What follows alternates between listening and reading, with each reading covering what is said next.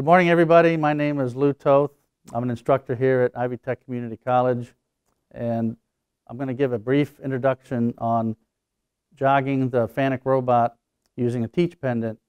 And we're going to start off first with an overview of the teach pendant, and then I'm going to show you in this first part how to jog in world mode. So first, here is an actual picture of our R30IA controller teach pendant.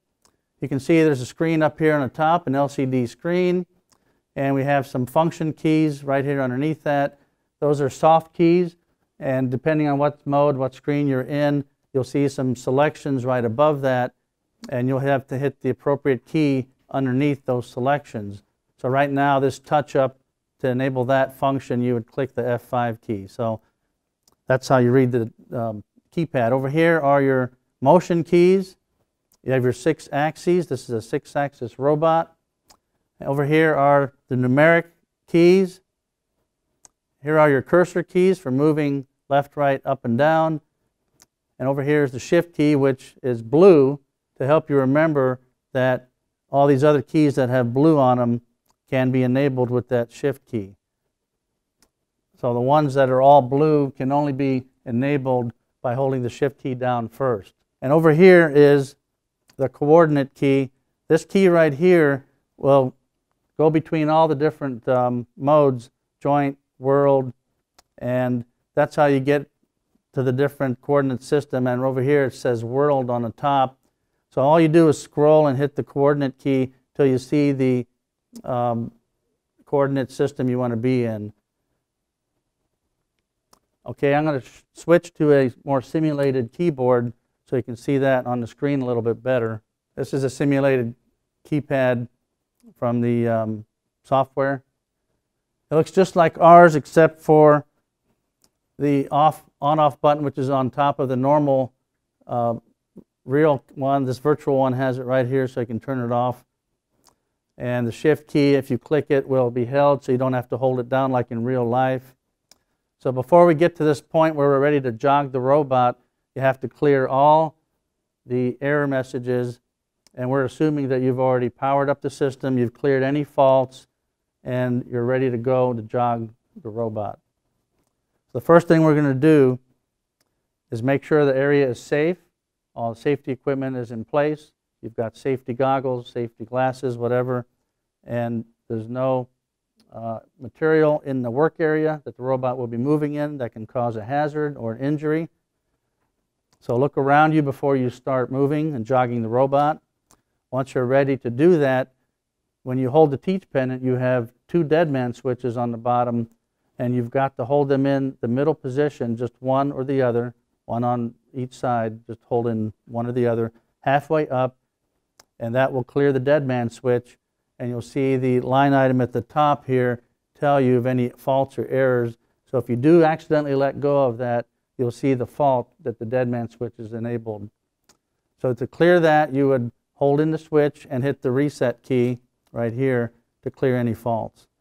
But at this point, we're assuming you've cleared all the faults and you're ready to jog the robot.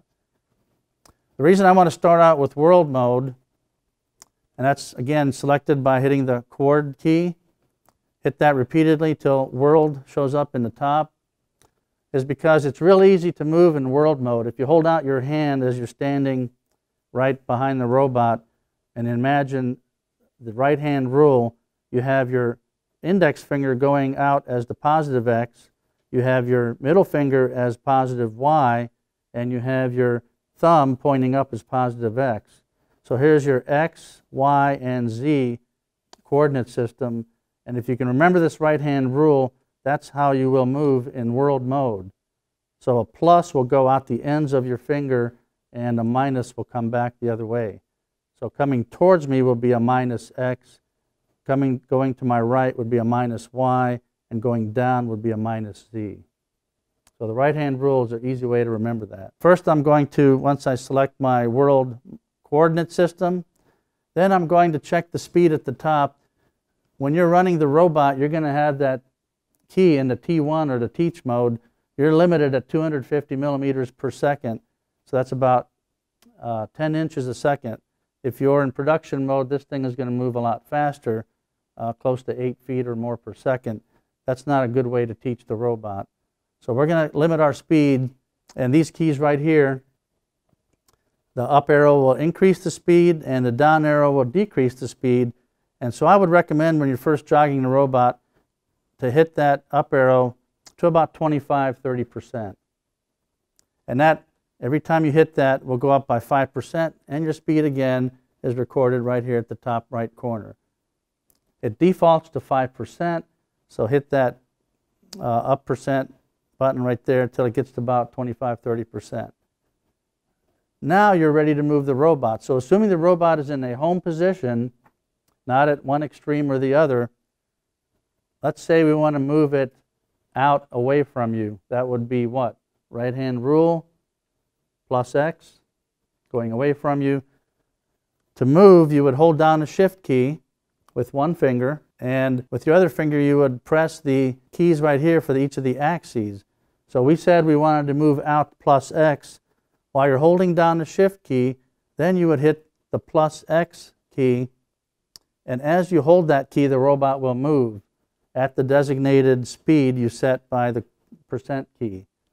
As long as you hold down the X key, plus X, the robot will move forward away from you, plus X, until you release that key.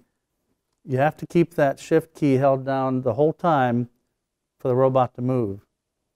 So once you move out a little bit with the plus X, and you're comfortable with that, then you want to bring it back. So right hand rule, you would come back at a minus X. And again, you would hold down the shift key and press and hold the minus X key until you bring back the robot towards you. Okay, so that's moving in the X direction. So now suppose you wanted to move to the left or the Y direction. That would be swinging this way if you were behind the robot. So with the right hand rule, keep the shift key down.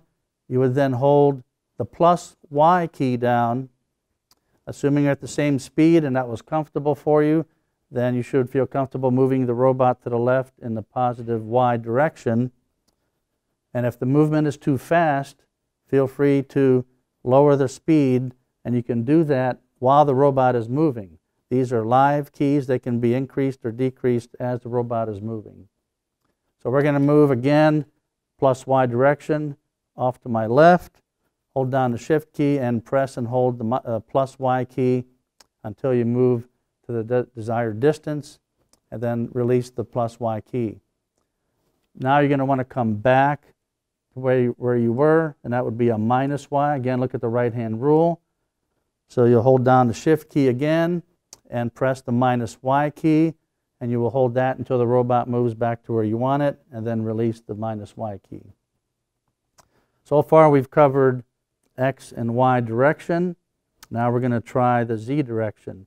Z, if you notice in the right hand rule, is up, positive, down, negative. So assuming the robot isn't at a maximum reach on that axis, we're going to move it up, plus Z. Hold down the shift key and press and hold the plus Z key.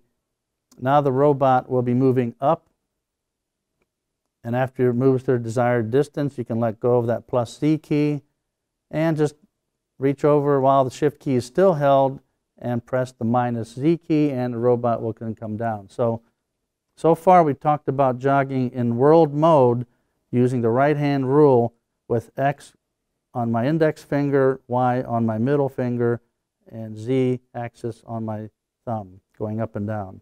So this is the Cartesian coordinate system in world that is followed using those first three axes, X, Y, and Z. So hopefully there's no questions. If there are, we'll cover those in the next segment. Thank you very much.